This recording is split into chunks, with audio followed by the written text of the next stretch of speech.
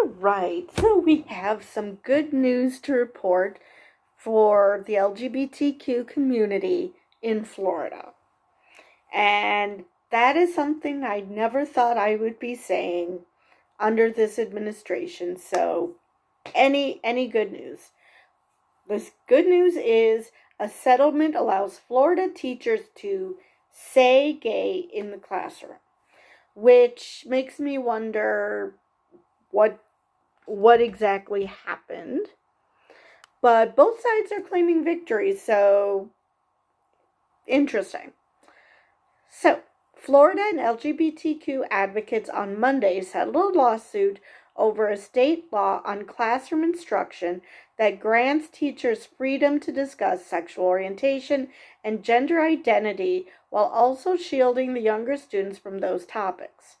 Both sides claimed victory. All right, let's see.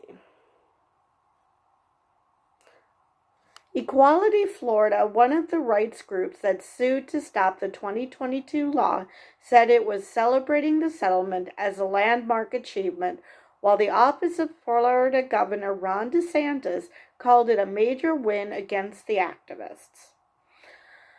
Okay, let's hopefully get to the meat of this. The Florida law that has been used as a model in other states and fueled the culture wars that are part of the country's larger political polarization, critics labeled the laws as "Don't Say Gay," which became common usage. While leaving the law in place, the settlement reached through the 11th U.S. Circuit Court. 11th U.S. Circuit Court of Appeals establishes guidelines to be used by state and local educators, freeing students and teachers to more openly discuss sex and gender topics and refer to gay and transgender people in the classroom. Okay, so what part of the law was upheld then?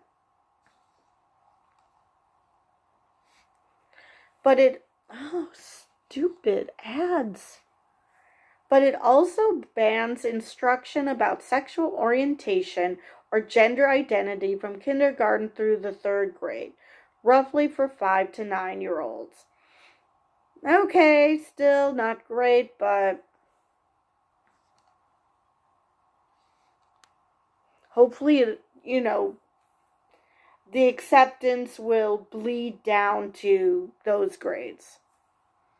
Because at least, I don't know how the elementary schools are in Florida, but when I was in elementary school, that was kindergarten through 6th grade.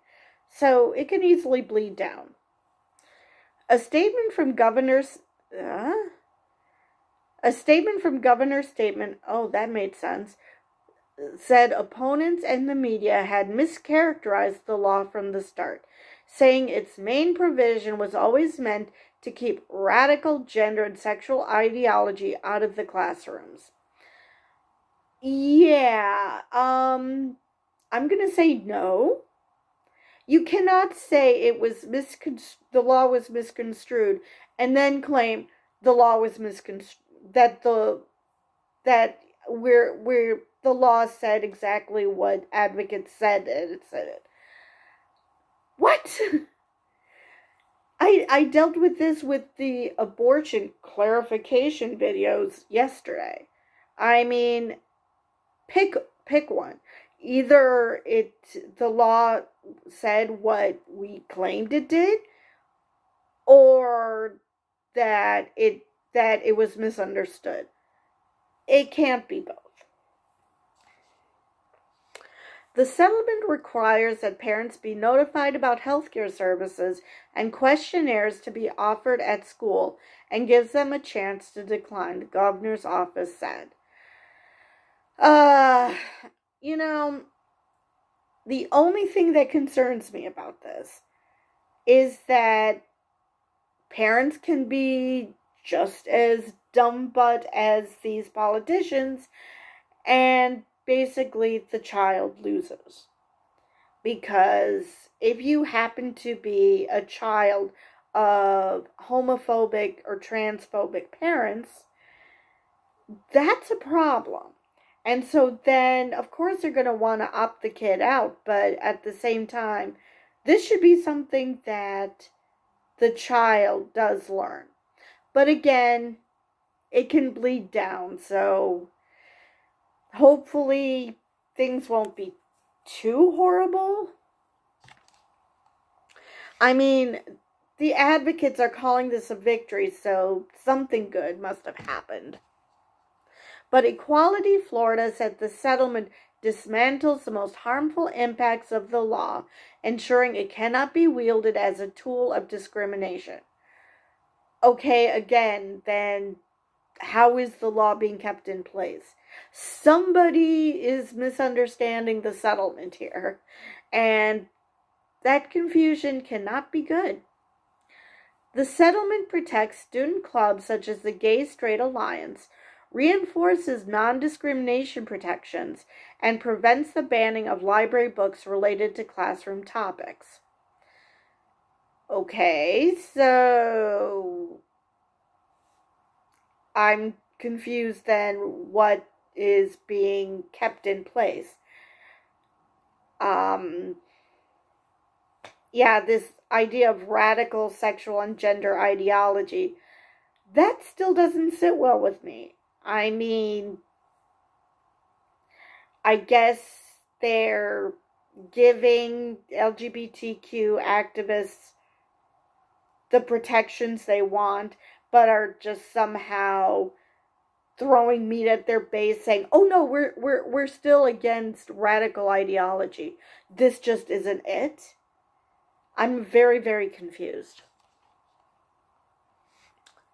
All right. That is all I have for this article.